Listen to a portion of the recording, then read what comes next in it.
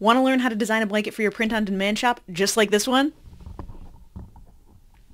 Today, that's what we're doing. That was a little silly, but in all seriousness, Printful allows you to make these beautiful fleece blankets. They also have embroidered blankets with gorgeous print options because it's sublimated print, so you can get this amazing detail like these stars in this blanket. This is based on the Sarah J. Maas series, Akatar, and I actually have licensing rights to make blankets from her context. But for today, because not everyone has licensing rights, we're going to work on a blanket that's very similar in style, but has open copyright rights, so you can see exactly how you would do it if you weren't using a quote or characters or something like this.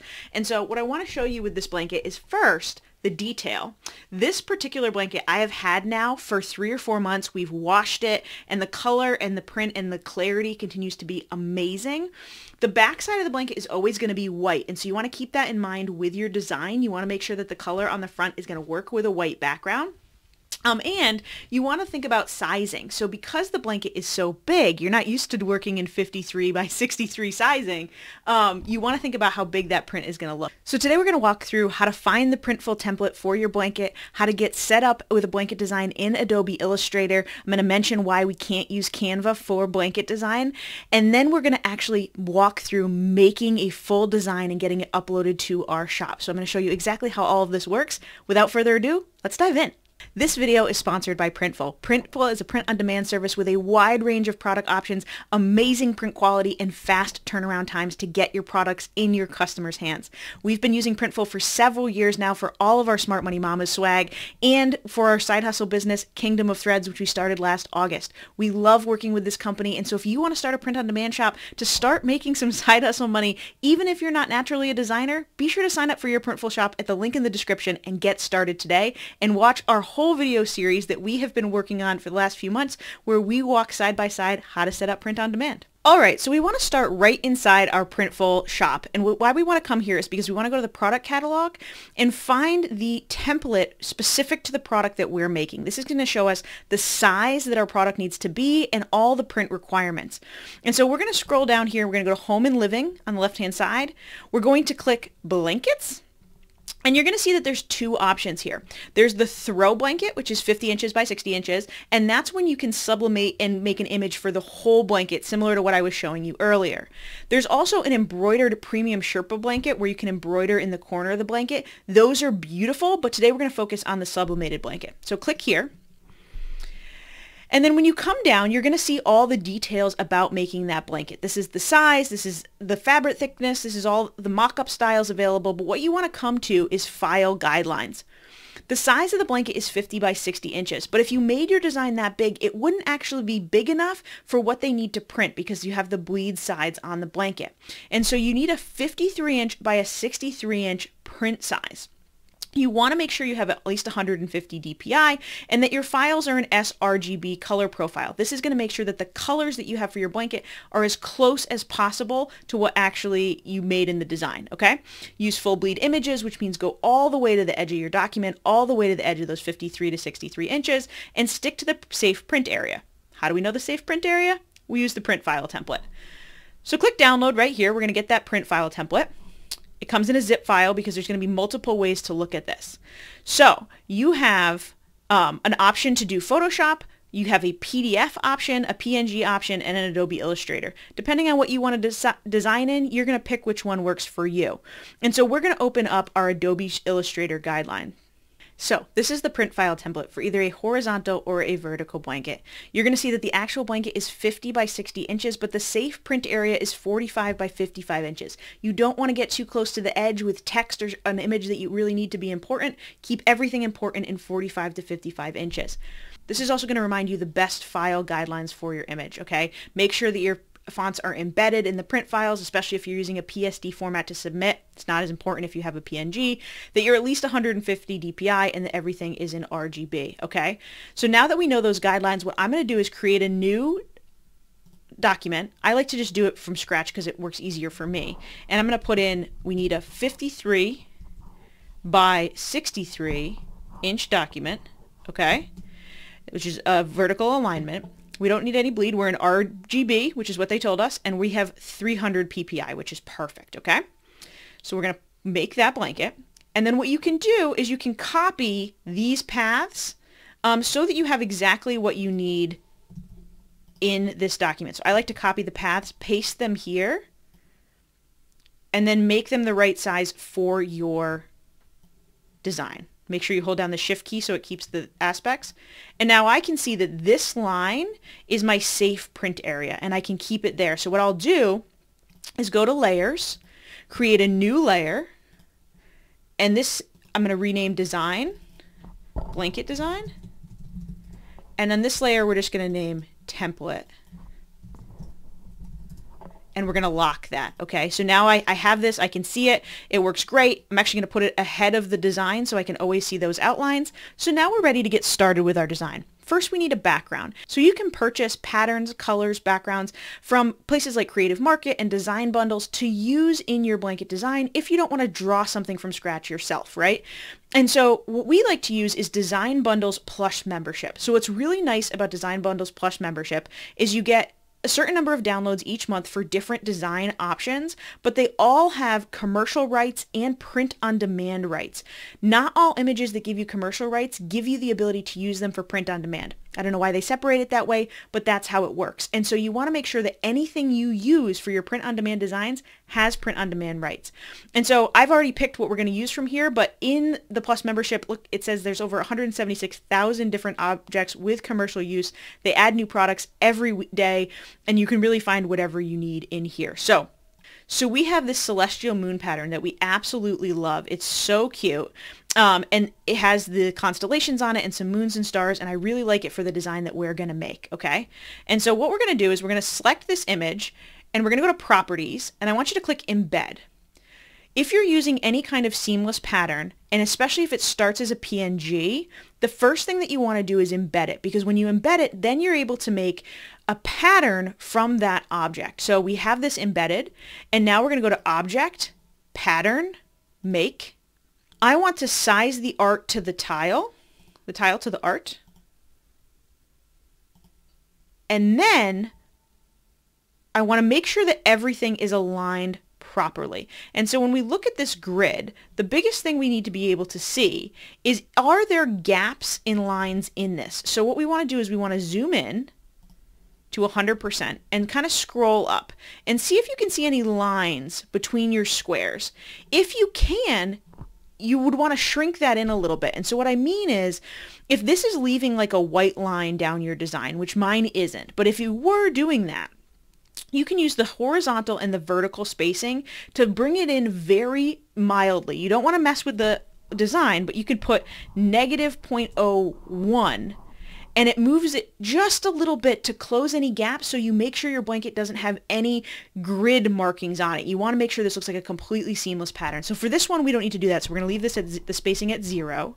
We've sized it to the tile art, and we're going to name this pattern Maroon Celestial, okay? And we're going to just hit Done. So we're going to back up. So now that this is a pattern, we can actually take this image, and the first thing that I want to do is create a color palette. So we're going to hit New Color Group and do Blanket Design, and then hit OK. And then we're going to pick some color. So I'm going to make just a little shape, and I'm going to hit the eyedropper button right here. I'm going to start to pull some colors from the design. So we've got this maroon. Let's put that here. And then we're going to do some gold. Let's put that here.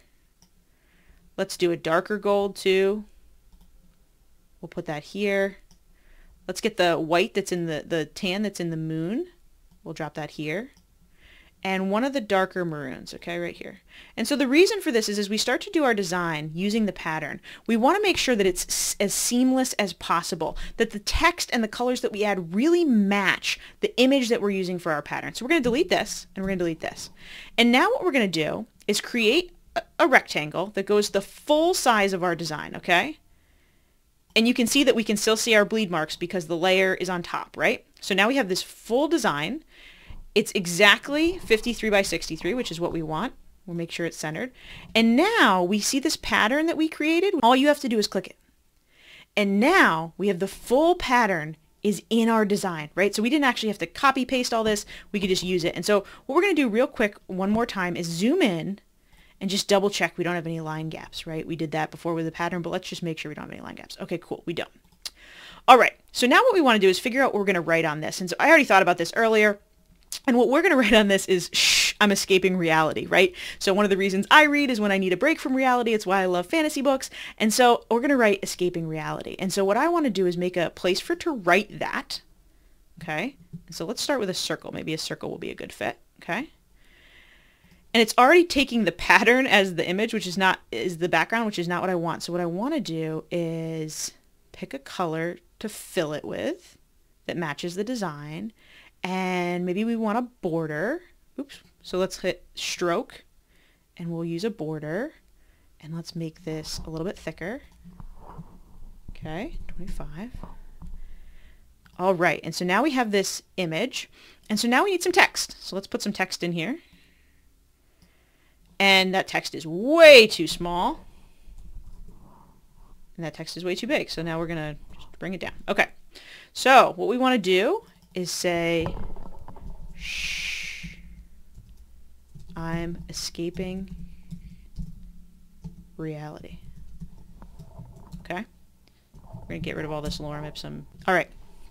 So now we're going to center this, and we're going to make it the right fonts. And so we want to, once again, choose a font that matches the design that we have. And so because I had looked at this before, we were using a font called Garden Walk Script for the shh, and Garden Walk Serif for the bottom.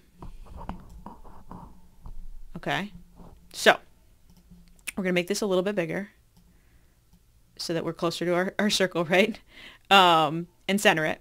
And we're going to make sure that reality, I don't know why it's doing that with the line. Okay, so what we want to do is make sure that this is big enough to kind of cover what we have in our circle.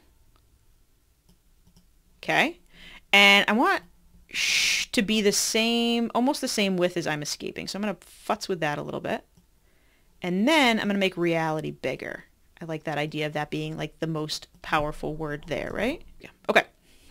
So what you're seeing is this is fine, except the spacing is weird, right? And so what we want to do is double click on our image, and this link right over here where you see the up and down arrows with the line height, that's going to impact our line height. So we're going to try a smaller line height and see how that looks. So see how that kind of scrunched that together? I like that.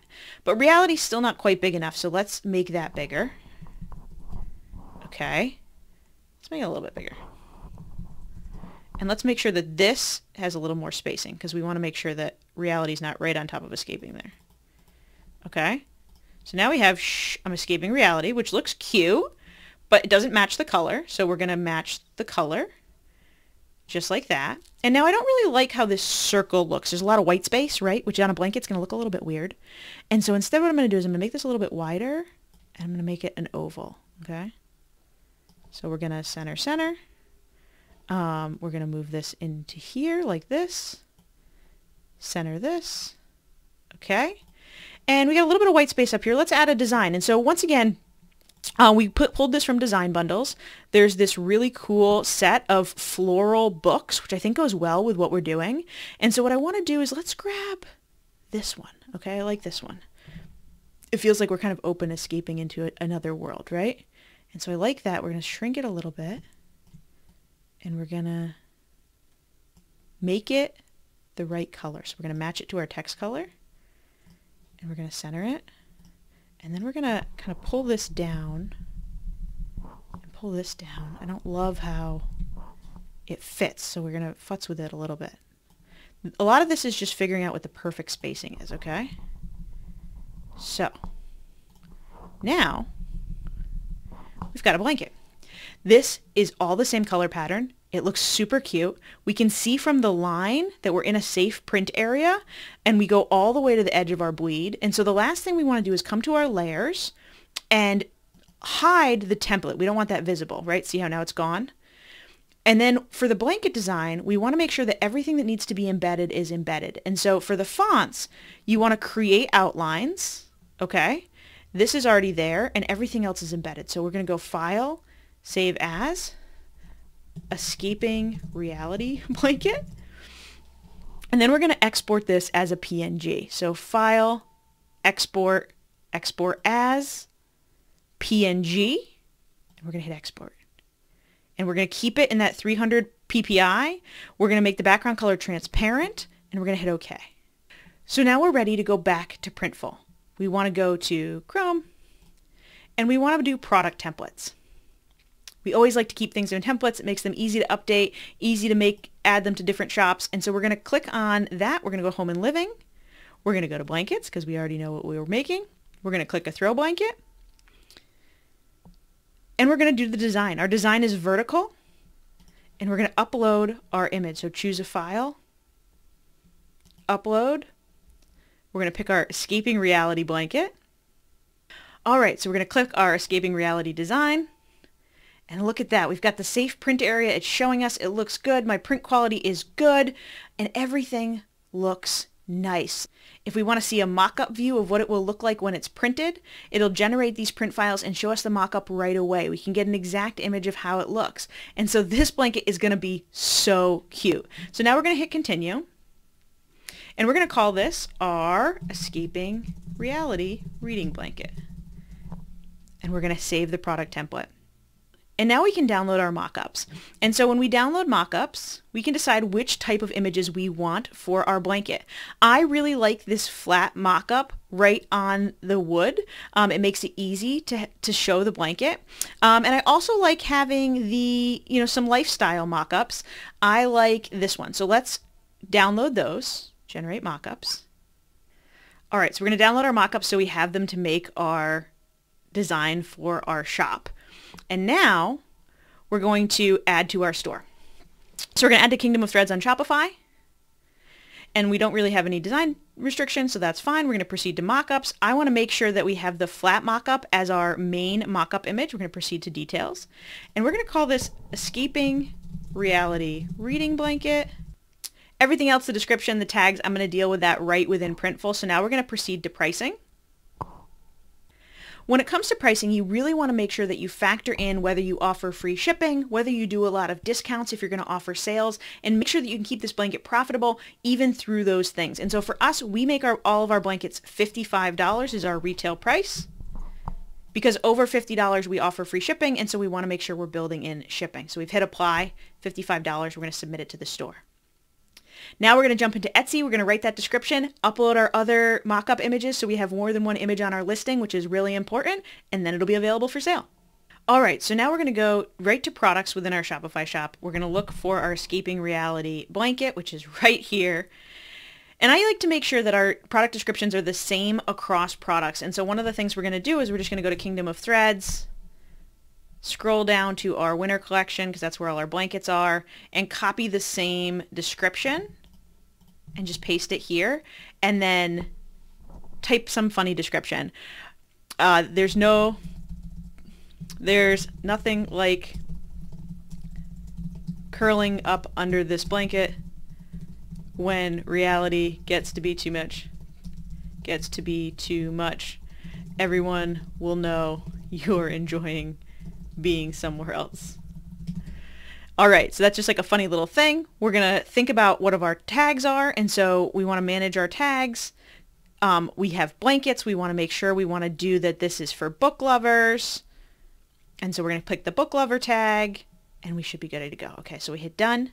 And now we have some other images, mock-up images that we had already created. And so we want to drag those in as well because we want to make sure we understand what's happening there. And so when we come in here, we're going to go to our downloads. We had already gotten these images, and so we're going to drag them out into downloads so we can see what they are. And so we already have this one up there. This is blank, and so let's take this throw blanket kind of thrown over the side so they can see that the background is white. I want to always make sure there's at least one image that they can see that the background is not printed, just so that's not surprising to anybody, okay? We're going to scroll down. All of this stuff is already filled in. I want to make sure that our company name is always on the SEO. And then we're going to change the SEO description to be super soft, cozy reading blanket for book lovers. Okay, so that you got some keywords in there, okay? Hit save. And now the product is active in our shop. So that's it. That's how you create your blanket for your print-on-demand shop. I hope you get started because blankets are amazingly popular products with good margin. No matter your niche, you can come up with a blanket design that your customers will love, and it will allow you to grow your product catalog. So go get started with your first blanket. I'm going to cuddle up under mine and read a good book for a bit, but make sure you hit that subscribe button and click the little bell so you get notified when we release a new video on growing your print-on-demand shop. See you next time.